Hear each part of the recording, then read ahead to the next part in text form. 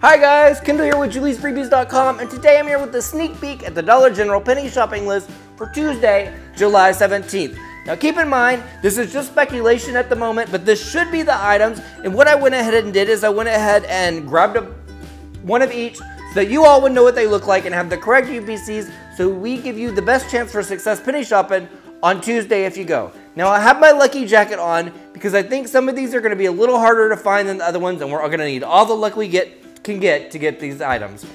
The first one that we're going to have is going to be Kellogg's Apple Jacks. This is the family size box. I actually found these on the clearance section, but you'll also on each of these items want to be checking the last call rack if your store has one. That's like a wire rack usually. And also check the regular spot where these go. Those three spots are going to be your best chances to find these items if your store has them. The next one we have is going to be the Clover Valley, which is the Dollar General brand cornflake cereal. This is an 18-ounce box on this one. We also have a regular instant oatmeal Clover Valley as well. This is going to be the 6-count packages on this one. And keep in mind, every one of these things, in order to be a penny, has to have an exact match. Same flavor, same box size, same count, same UPCs, everything like that. The last one we have, which I'm really excited about, is the Mrs. Butterworth's Original Syrup. This is a 24-ounce one, and these retail for like $3 or $4 a piece. So Tuesday you'll be able to get them for a penny. Okay, I did want to kind of give like a quick little mini course on how to do Dollar General penny shopping. So what you want to do is, well, first let me explain why the stuff is a penny. The stuff is a penny because they're supposed to remove it from the shelves. So when they're supposed to remove it from the shelves in their inventory, the items automatically go to a penny. That's just how their inventory system works. In their store policy, it states that if you, the customer, finds an item for a penny in the store, they have to sell it to you. Now, a few disclaimers. If you go in and you ask where the penny items are, you're just gonna make the managers mad. Don't ask. Most employees probably don't even know about the penny items, so don't ask about them. Another thing you need to know is that when you buy, don't ask for a price check either.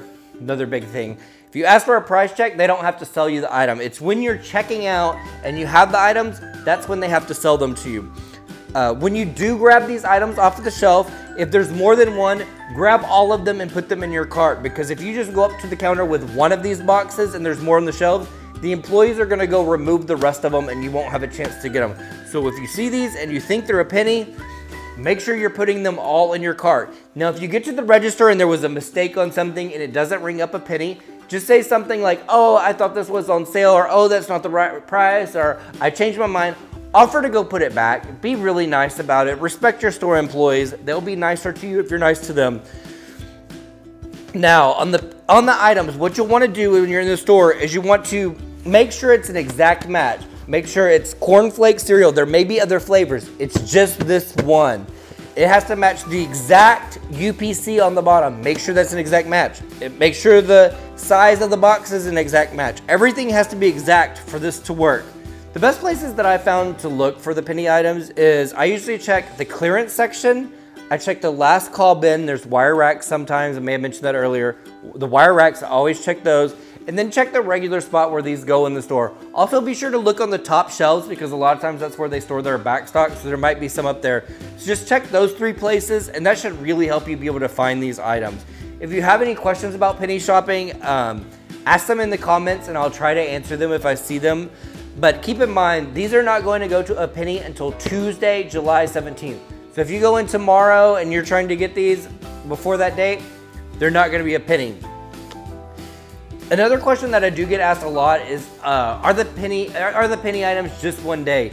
No, these will stay a penny until they're either gone from the store or they reset. Sometimes like Apple Jacks, or like for instance, might use the same barcode over again for a new product that comes out in a couple months. If they do that, this will reset and then go back to the regular price. So those are a couple of things to note.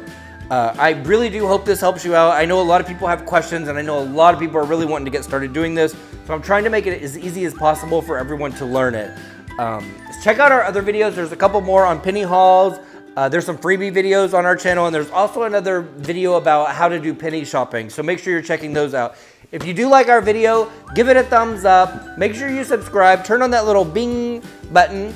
And so you get notifications when we have new videos, and you can see the sneak peeks that we do, and you can also see our penny hauls that we also do as well.